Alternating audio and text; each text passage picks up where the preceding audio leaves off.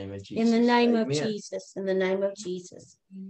Well, the message title is Come Out of the Tombs. And I'm going to just describe or give you a definition of what the Holy Spirit gave me about the tombs. And these are tombs that are in the physical realm, and they become very real to individuals. And one is discouragement. Another tomb is depression. Another tomb is disease, and another tomb is despair. And so I could have listed a lot of others, but those were the ones that the Holy Spirit gave me that we are going to talk about tonight. And we're going to talk about how do we come out of those tombs when we find ourselves in one of those, or we have a friend that is in one of those tombs, or we have a family member that's in one of those tombs. How do we help them? And how do we come out ourselves? And, you know, there's a song that came to my heart as I was studying for this message. And it was, it's called Softly and Tenderly. And it's the song that was being played the night that I went forward and accepted Jesus as my Savior. And it goes a little bit like this. Softly and tenderly, Jesus is calling for you, calling for me. Dee, dee, dee, dee, dee, dee, dee, dee, dee, dee. But it says, softly and tenderly, he's calling for us. And he's saying, come out. You know, he's saying, come out of anything that the enemy has tried to put you in, whether it was worry or doubt or unbelief, or which led to these other things. These 4 Ds, discouragement, depression, disease, and despair, are all caused by the enemy. Yes. And it starts out when we fall into the temptation, when a person falls into the temptation of worry or anxiety, because those are traps. Those are traps that will put that individual into one of these tombs. Now, a tomb is very dark. There's no light there.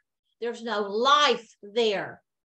And so that's what we want to stay in. We want to stay in the light, and we want to stay in life with Jesus. Hallelujah. Amen. And so we're going to find out how to do that tonight. And then you can pass this message along to other people. And I think about, it says in Isaiah 42, verse 22, and I'm going to go ahead and just read that quickly to you. And this is Isaiah 42, verse 22.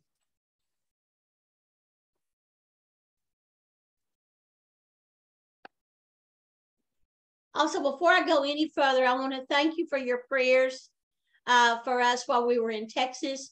The Texas ministry was awesome and outstanding. And we had 5 individuals that received the baptism of the Holy Spirit, praying in their prayer language. And that was on the ranch. We went to the ranch on Friday morning and ministered.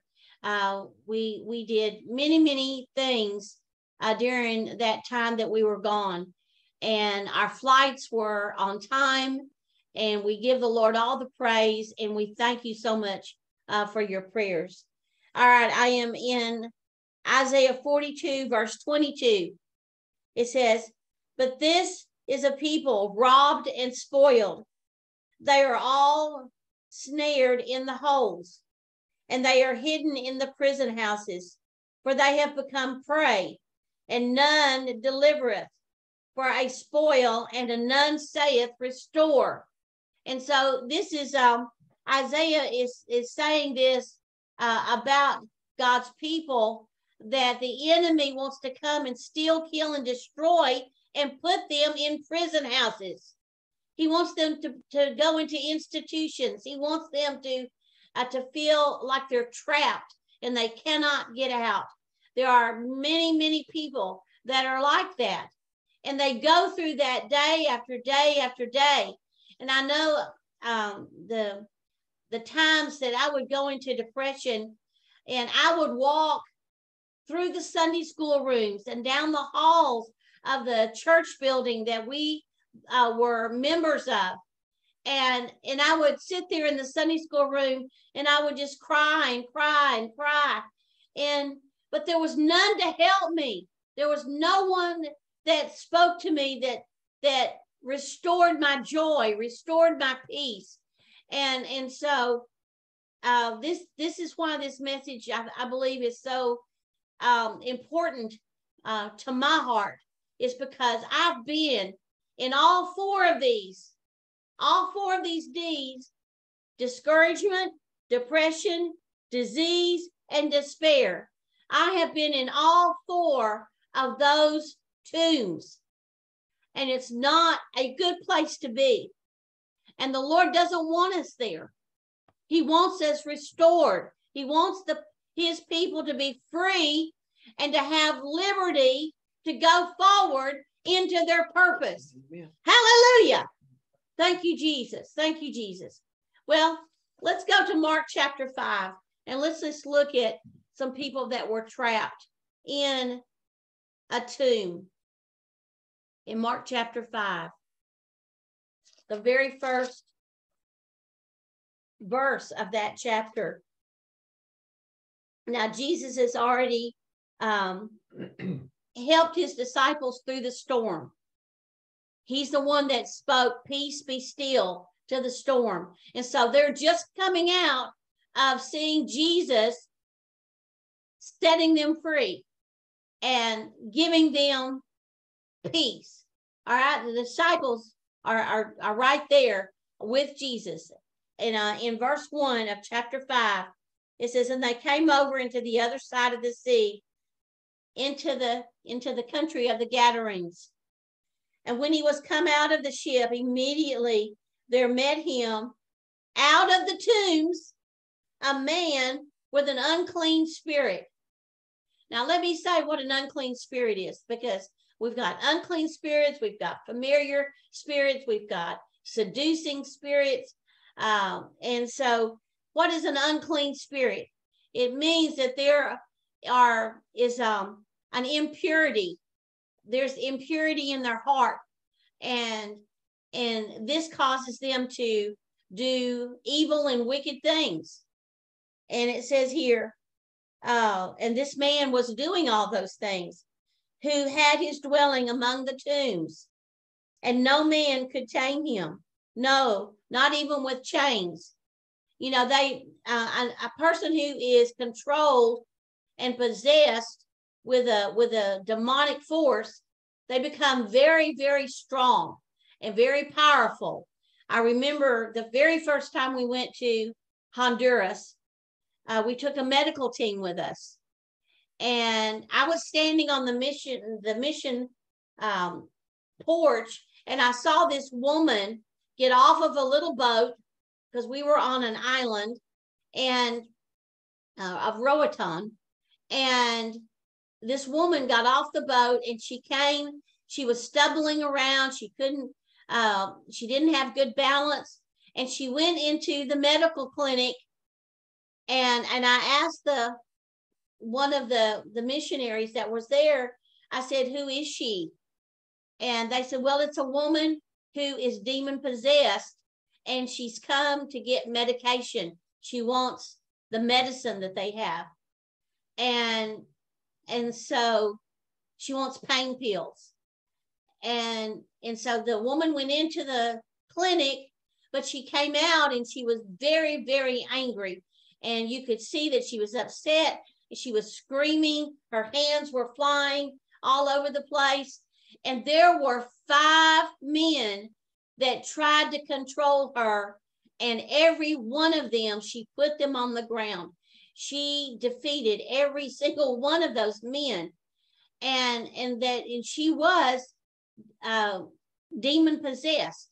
And so this man here, he was filled with demons and unclean spirits, and he lived in the tombs. That's where he lived. Okay, and it says here that he was not able to be controlled because that he had been often bound and gotten loose, and always night and day he was in the mountains and in the tombs, crying and cutting himself with stones. Now, this is another thing that we have seen in different countries that we've been in, especially with the teenagers and the younger generation. They cut themselves and they try to, and that's not tattoos and branding, but that's they literally cut themselves, and they have scars all over their arms and their legs and their bellies. And it says, and when he saw Jesus afar off, he ran and he worshiped him. Hallelujah. And so I'm going to give you 3 ways to come out of the tomb. There are 3 ways: faith, hope, and charity. Faith, hope, and love. Those are the escape routes to get out of any tomb, any darkness, any discouragement, despair, disease. Faith, hope, and love. Hallelujah. It says here that this man saw Jesus, and he knew that Jesus was the answer to his predicament. And Jesus was going to bring him out of the tombs. Hallelujah. And cried with a loud voice and said, "What have I to do with you, Jesus, thou Son of the Most High God? I adjure thee by God that thou not torment me." Now, this was not the man speaking, but these were the demons inside of him who knew that Jesus was the light. Woo! Hallelujah. And he's our light. He's my light. He's your light. Hallelujah. And it says here that Jesus just spoke and said, "Come out of the man, you unclean spirit." And then he goes on and asks his name, which normally Jesus does not do that. And you do not find that very often in the New Testament when Jesus was walking on the earth. But he said, "What is your name?" And the demon said, our name is Legion, because there's many of us. There's many of us that have put this man in the tomb. But see, those demons were trembling because Jesus, they knew who Jesus was. Yes, that's right. They knew who Jesus was. And when we operate in faith, hope, and love, the enemy's going to know who we are, that Jesus lives on the inside of us. Amen. And we do not have to be in the tombs anymore. Amen. Hallelujah. Amen. Thank you, Lord, for bringing Lucy. Thank you, Lord, for bringing Sophia. Praise the name of Jesus. I prayed for all of you today. I said, Lord, let them be there to hear this message. Oh, hallelujah. Because we're going to come out of the tombs tonight. We're going to come out of any discouragement, any depression, any despair, any disease that has tried to come upon us. Oh, any muscle aches or pain. It's gone in Jesus' name. Jesus' name. So we're talking about the man in the tombs, and he came to Jesus. And when he came to Jesus, what did he find?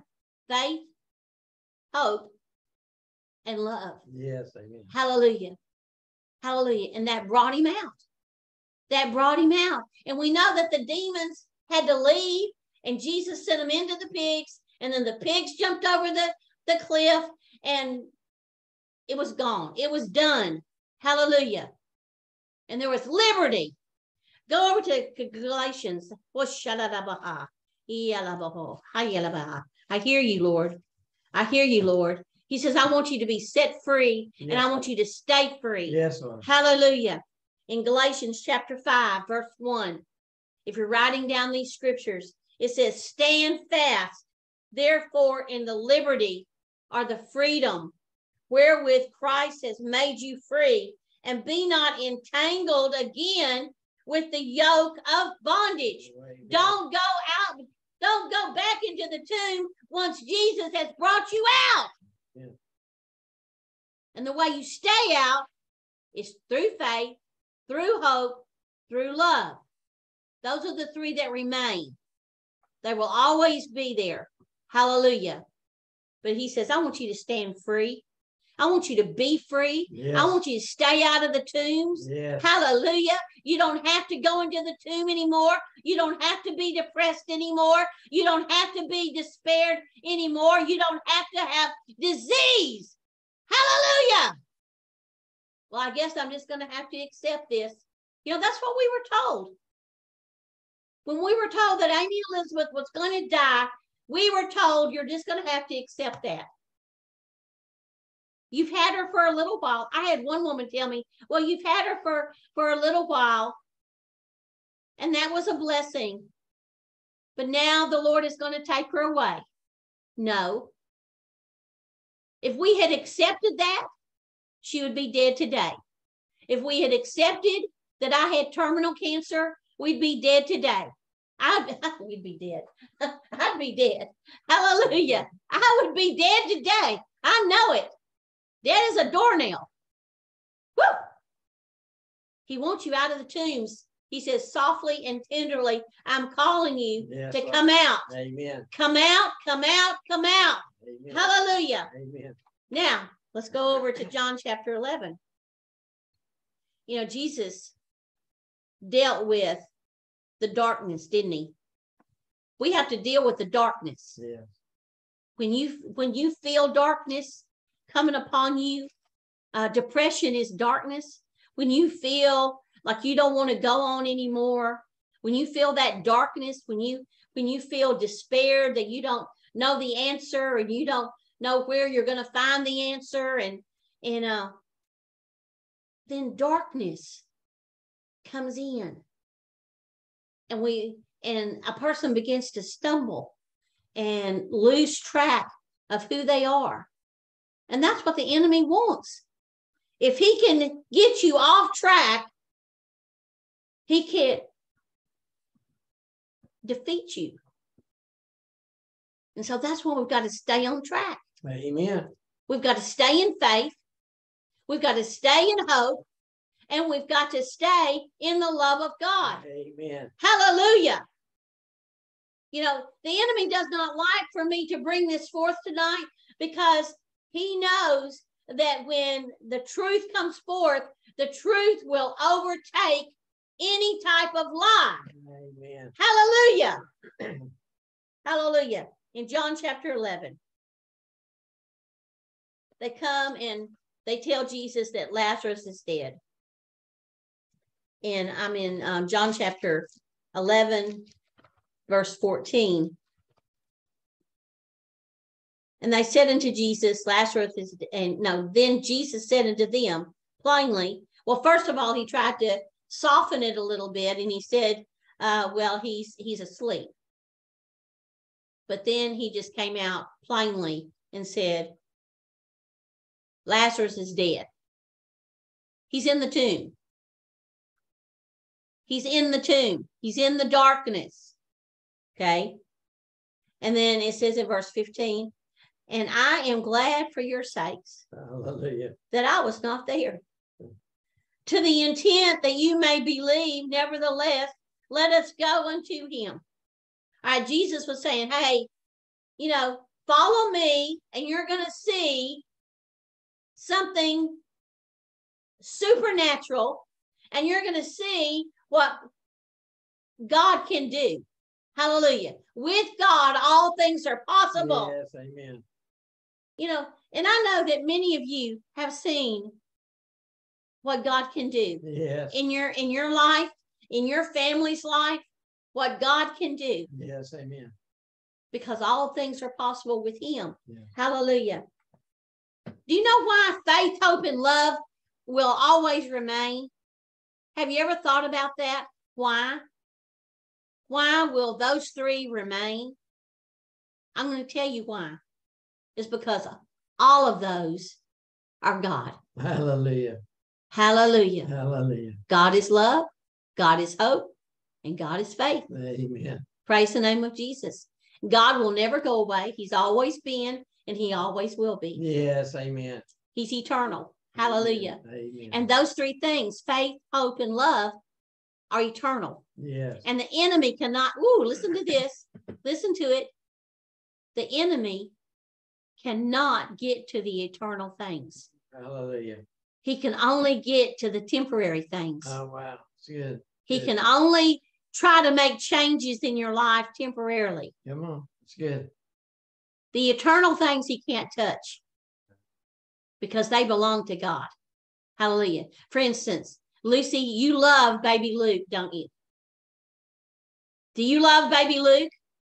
Yes, I do. If the enemy came and told you, you don't love him anymore, would you accept that? No, because your love for him is from God, and it's eternal. You will always love him. Yeah. You will always love him. Hallelujah. Hallelujah. And so they go off. The disciples follow Jesus to where Lazarus is. And when Jesus comes, in verse 21, then he said unto Martha, or Martha said unto him, Lord, if you had been here, my brother would not have died. But I know that even now, whatsoever you will ask of God, God will give it to you. Now, she's putting out her faith right there. Yes. Do you see that? She's saying, I know that whatever you ask God, he's going to do it. But I know that even now, he will give it to you.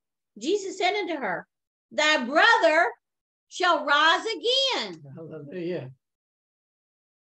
Now, think about where Martha's faith was. Okay? See, faith is now. Now faith is. Hebrews 11:1. Now faith is. Hallelujah. But she's saying here, and Martha said unto him, I know that he will rise again in the resurrection and in the last day. But that's not what Jesus was talking about. He was saying, Martha, do you really believe? Are you really walking in faith? Hallelujah. Because if you're really walking in faith, listen to this. I'm listening, you listen. If you're really walking in faith, you see it right now. Hallelujah. Woo! Glory! Hallelujah. I see my finances right now. Yes. I Amen. see what I need right now. Amen. Whoa, Amen. hallelujah. Amen. That's good, Sherry. You see it right now. Okay, let's go on. Jesus said, I am the resurrection and the life. He that believeth on me, though he were dead, yet shall he live. And people take this out of context and say, oh, yeah, we're going to, after we pass away, well, then we're going to live with Jesus. But what was Jesus saying? He was saying, believe right now. Right now, if you will believe, your brother is going to come out of the tomb. He's going to come out of the darkness. If you will believe the Lord right now, you will come out of any tomb the devil has tried to put you in. Hallelujah. And whosoever liveth and believeth in me shall never die. Do you believe this? Hallelujah. He's asking Martha, do you believe this? And she says, yes, Lord. I believe that thou art the Christ, the Son of God, which should come into the world. And when she had said so, she went away and called Mary, who was sitting in the house. Let's move on down. We see that Jesus, the shortest verse in the Bible is verse 35. Jesus wept. Now, why did he weep?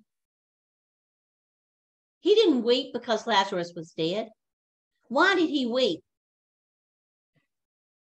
I believe that compassion rose up in him so strong.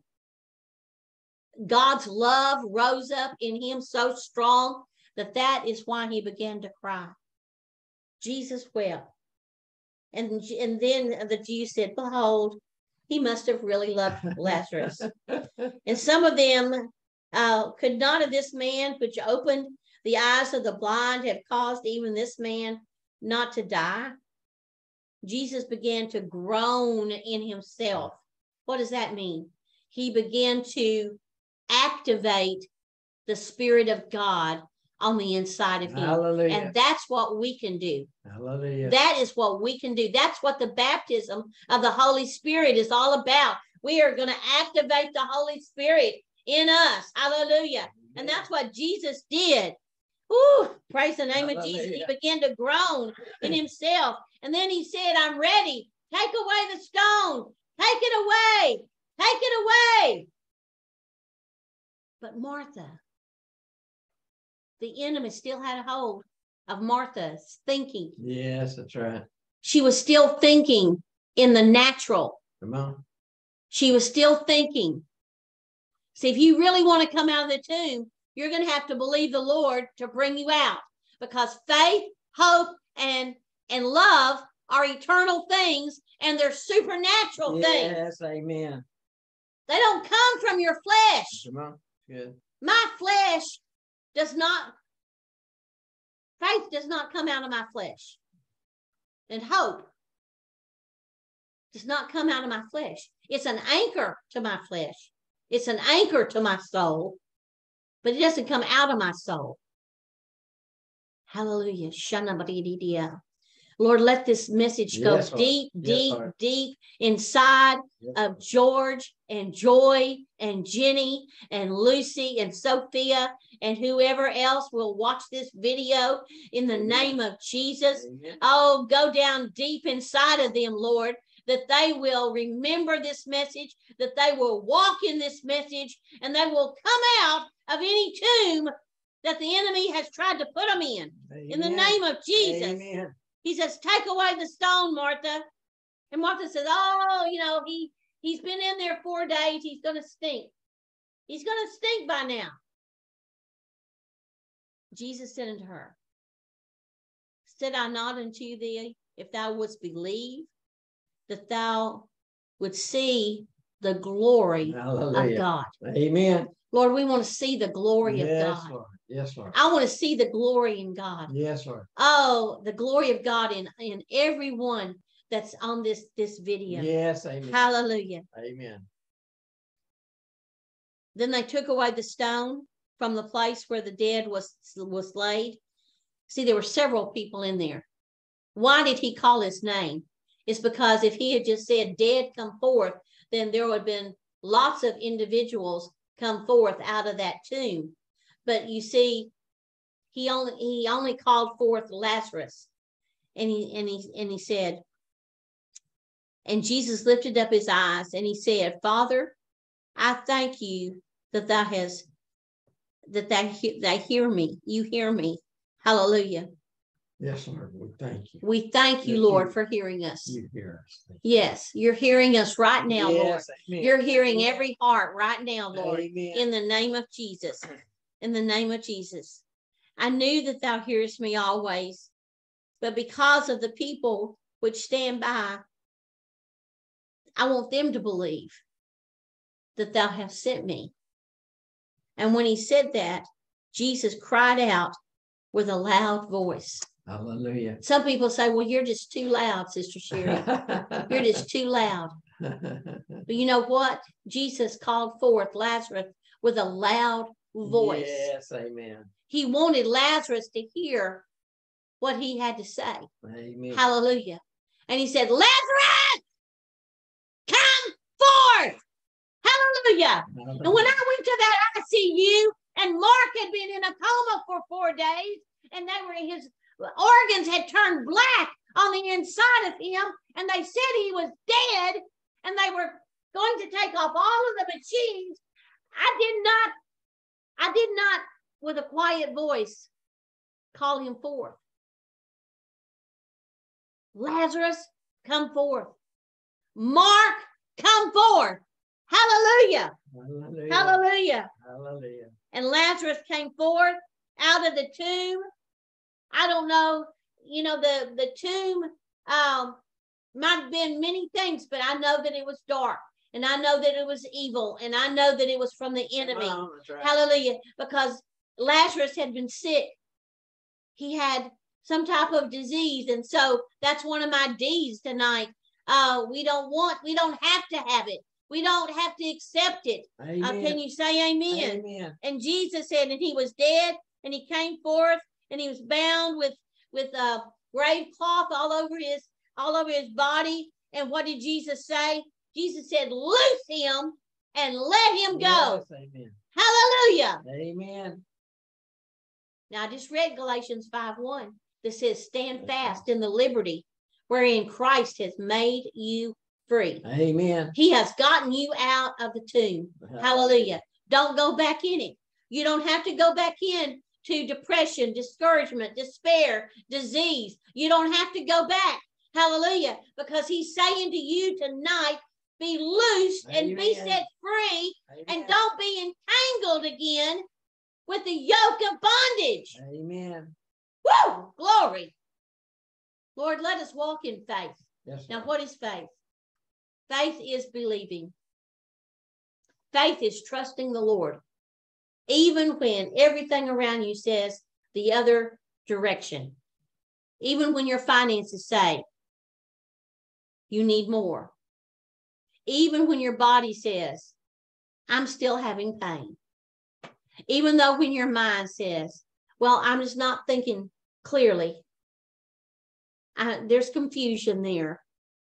Even when all of that junk is going on, you can say, I believe the Lord. I believe the Lord. I believe the Lord that all my pain is gone. Yes, Lord. Oh, hallelujah. I believe the Lord.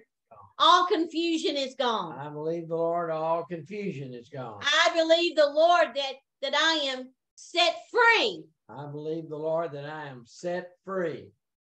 Oh, praise the name of Jesus. That's what faith is. Yes, amen. That's what faith is. And if we go over to Hebrews chapter 11, starting in verse 1. But then, this chapter is called the chapter of the heroes.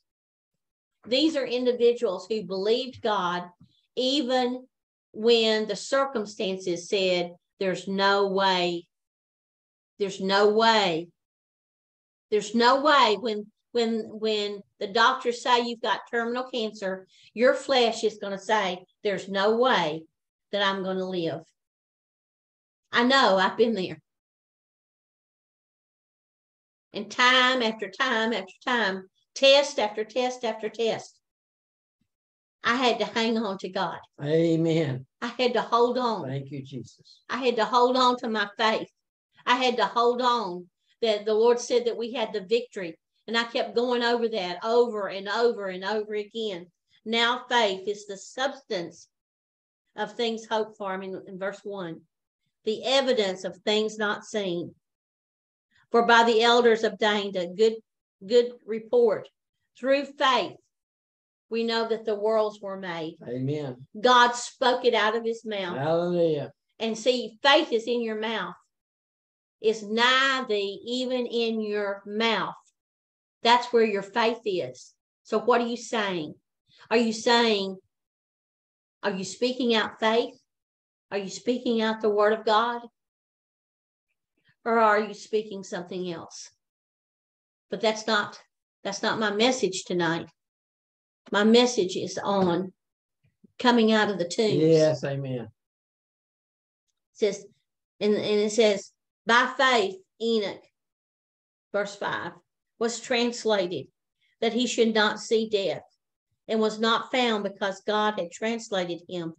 For before his translation, he had this testimony. Amen. That he pleased God. Amen. Hallelujah. Amen. It pleases God. Yes. When you have faith. Yes. When you have hope. And when you have love. Amen. Because that's him. That's him. It says, and love is the more excellent way. And I asked the Lord, I said, why does that say that? Why does it say that love is the more excellent way? And you know what he told me? He says, because it's me. I am love. God is love. Hallelujah. And that's why it's the more excellent way. It's because it's God's way. Hallelujah. Amen. That's hallelujah. Hallelujah. By faith, Noah, built the ark. By faith, let's go over to verse 8.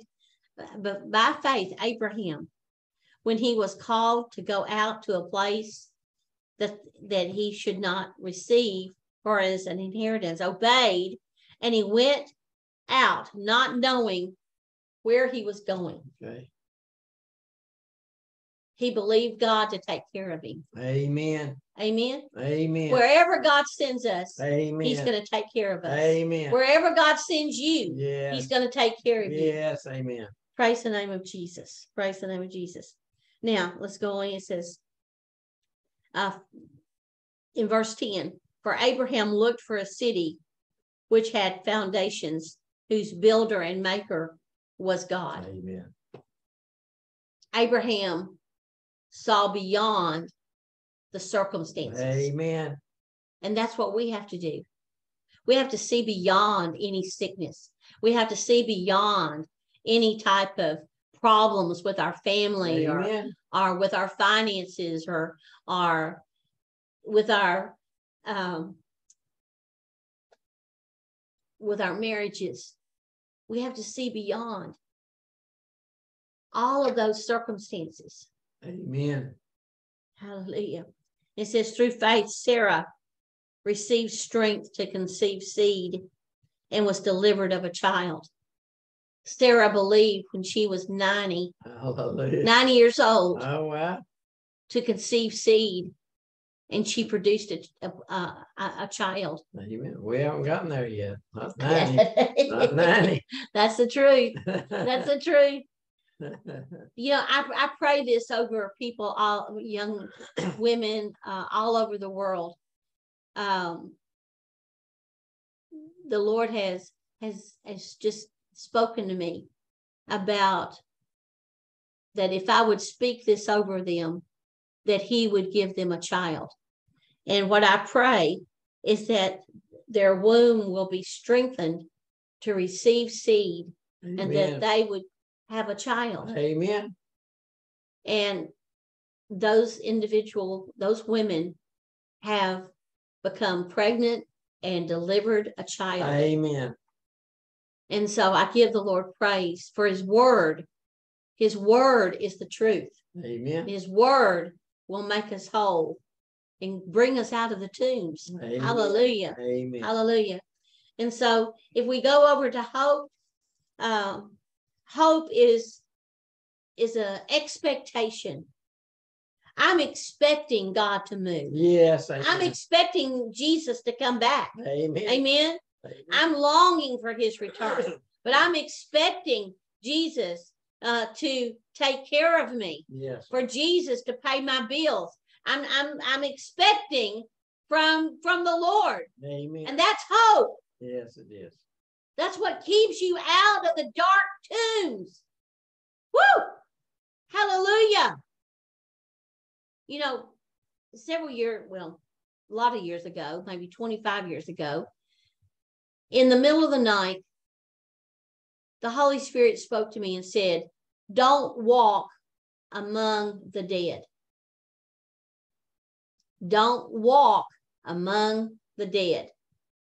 Because the dead are going to keep you in the tomb. That's right. Now, who are the dead? Those that do not believe. That's right. Those that have doubt and unbelief. Come on. Those that are not Christians. Come on. Unbelievers. Yeah. Do not walk among them. What does that mean? Doesn't mean that you can't speak to them or pray for them or tell them that, that Jesus loves them. What does that mean? Not to walk with the dead. Not to do what they do. Not to agree with them. Not to agree with them. Not to go where they go. That's right. You have to agree with people to walk with them. Amos 3:3. How can you walk with someone if you're not in agreement with them? So we're going to expect the Lord to move. Amen. Let's go to Hebrews 6:19. I'm bringing this to a close. Hebrews 6:19. We need some hope. Need some hope. Amen. Amen. It says, which hope we have as an anchor of the soul, both sure and steadfast, and which entereth into that within the veil. Now, there's a lot in that one verse right there, because as we enter into behind the veil, Well, remember the veil was rent when Jesus went to the cross and he died on the cross. It says that the veil was rent. That means that we can walk from the natural realm into the supernatural realm. Hallelujah. And it's the supernatural realm that brings you out of the tomb. Hallelujah. Amen. Oh, that's good. That's good, Lord. Amen. It's his faith. It's his hope, expecting him to do mighty things for you. And it's his love. His love is what brings people to Jesus Christ. It's not scaring them to death. It's not talking about they're going to go to hell and making them fearful. No, it was the love that God had for me that brought me to him, that brought me out of all the things that I was involved in. Amen. That's what brought me out. Amen. Softly and tenderly, Jesus is calling. Amen. Calling for you, calling for me. Oh, thank you, Jesus. Thank you, Jesus. Thank you, Jesus. And it says in 1 John 4 that God is love. God is love. Let's just go over, and that's my last scripture. Is 1 John chapter 4, verses 7 and 8. Beloved, let us love one another. Amen. For love is of God. Yes. And everyone that loveth is born of God. Yes. And knoweth God. He that loveth not knoweth not God, for God is love. Yes. Amen. And so faith, hope, and love will bring you out of any tomb. Any tomb. It does not matter. It does not matter how dark it is. It does not matter where it is or what it is. Those three things will bring you out. Amen. Faith, hope, and God's love will